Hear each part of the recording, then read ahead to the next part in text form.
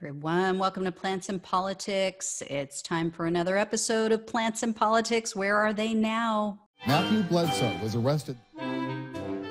Patrick Montgomery was in court. Jonathan Manapa will stay in federal custody. No, I don't take responsibility at all.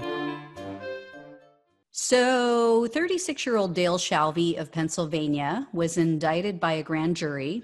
Last I shared with you, he had only been arrested, but the grand jury indicted him and increased his charges and potential prison time. So he was arrested March 9th after being seen in photos and video in the Senate chamber. He was wearing tactical gear.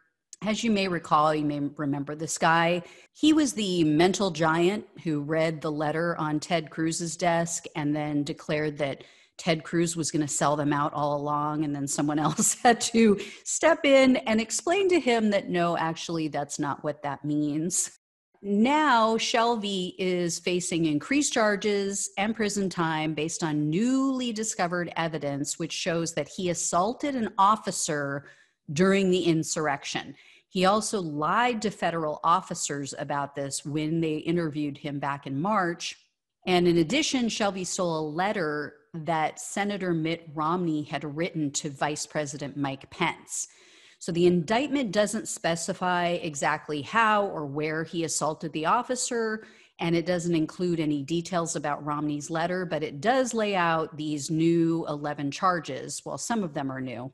Shalvey is now charged with civil disorder, assaulting officers, obstruction of an official proceeding, theft of personal property within special maritime and territorial jurisdiction, false statements to officers, entering and remaining in a restricted building or grounds, disorderly conduct in a restricted building or grounds, entering and remaining on the floor of Congress, disorderly conduct in a Capitol building, and parading, demonstrating, or picketing in a Capitol building. So based on these new charges and the indictment, Shalvey could spend over 42 years in prison and or be responsible for fines of hundreds of thousands of dollars.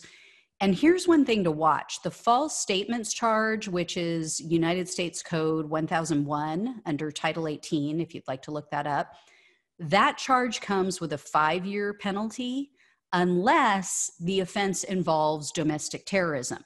So if the government decides to officially deem January 6th a domestic terrorist attack, that could increase prison time for Shalvey and many other people. In any case, he may have kissed his entire life goodbye. Again, this guy is in his mid-30s, 40 some odd years in prison potentially. Even if they cut that in half, he's done. All because he believed a man who has never been honest with anyone ever in his entire life. I will keep you guys posted. Please like, share, and subscribe. Thanks so much for watching and listening. Take care, and I'll talk with you soon.